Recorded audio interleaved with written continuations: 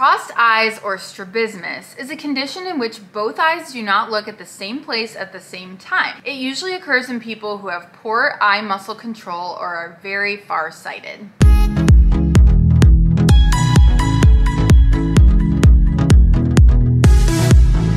Welcome back to Eye School with me, Dr. D, where I teach you about products and treatments related to dry eye syndrome and eye beauty so you can have healthy, beautiful, comfortable eyes. And make sure to give a little love tap on the subscribe button to stay up to date with all the latest eye tips and tricks I have for you. So what is strabismus? Let's talk about it in today's video. This is also known as hypertropia and crossed eyes. It is a misalignment of the eyes, causing one eye to deviate either inward, so that's called esotropia is in, or outward toward the ear, that is exotropia. So in is eso, out is exo, while the other eye remains focused. So this is when you have one eye turning either in or out. What is the main cause of strabismus? What would cause this? Well, it usually develops in infants and young children, and it's most often by age 3.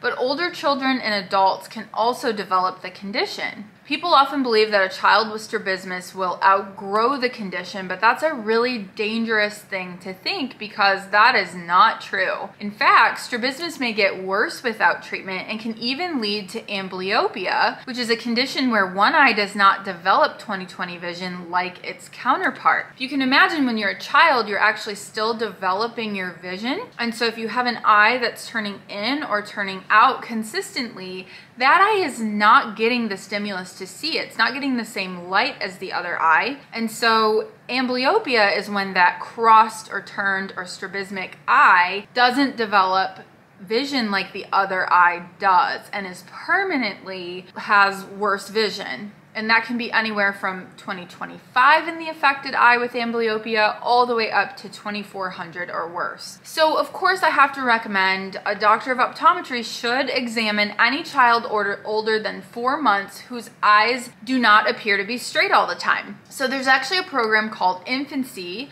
that was started by the American Optometric Association. I'm a part of this program where we offer a free eye exam for every child within their first year of life. And ideally, I'd like to see your child between 6 and 10 months old to make sure that they don't have a high prescription or any strabismus that could cause other vision issues. We also like to see children at 2 and at 5 before starting school. So strabismus can also be caused by stroke. So it's not always in children. It can actually be caused by stroke, which is the leading cause of strabismus in adults, as well as head injuries, traumatic brain injuries, because the area of the brain responsible for control of eye movement can be affected in a head injury. If the nerves that control eye movement are affected, again, by lack of blood flow, tumor, or something else, or even the eye muscles are affected, you can have an adult onset strabismus or eye turn. There's also neurological problems, so nervous system problems that can cause double vision and strabismus eye turns as well. So one of these is Graves' disease, where there's an overproduction of thyroid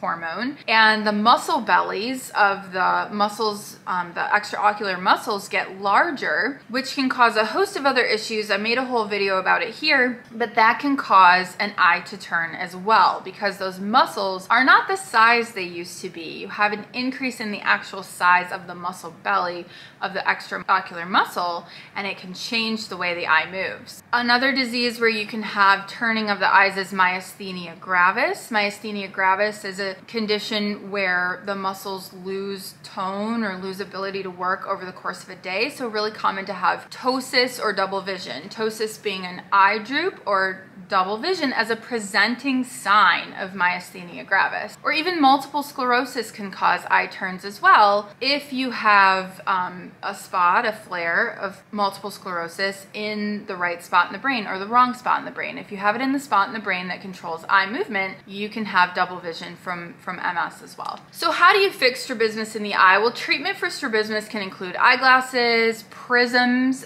Prisms are a special type of lens that bend the light and move the image for the patient. Vision therapy can be used to increase muscle strength, or you can even do eye muscle surgery. If you do detect strabismus early and treat it early, it can often be corrected with really excellent results. So people with strabismus strabismus have several options to improve their eye alignment and coordination, and even cosmesis of how their eyes look. Is strabismus the same as a lazy eye? So I love this question. Many people do make the mistake of saying that a person who has a crossed or turned eye, which is strabismus, has a lazy eye.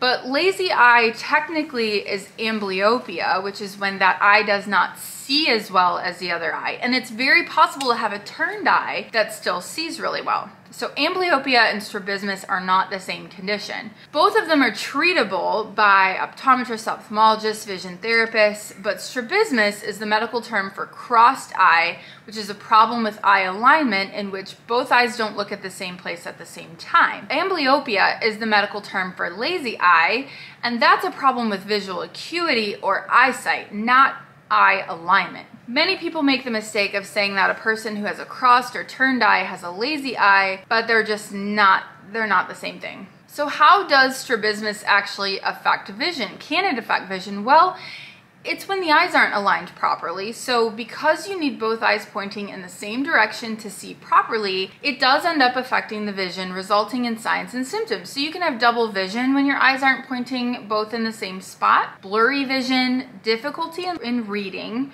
loss of your depth perception. So humans require binocularity in order to achieve depth perception, or what we call stereopsis. So when you have a lack of alignment in the eyes, and now you're having to use monocular depth cues, it leads to an inability to judge how far or near something is and have depth perception if you don't have both eyes working together. Okay, so that was a really quick intro to eye turns and strabismus with a little bit in there about amblyopia as well. Obviously, there's a lot to all of this. So if you'd like to see more videos about strabismus and amblyopia, please comment down below. We didn't even get into patching or any of that in today's video. But if you have made it this far and you're not already subscribed, I'd love it if you would so that you don't miss any videos. And that is it for today's iSchool. Class is dismissed.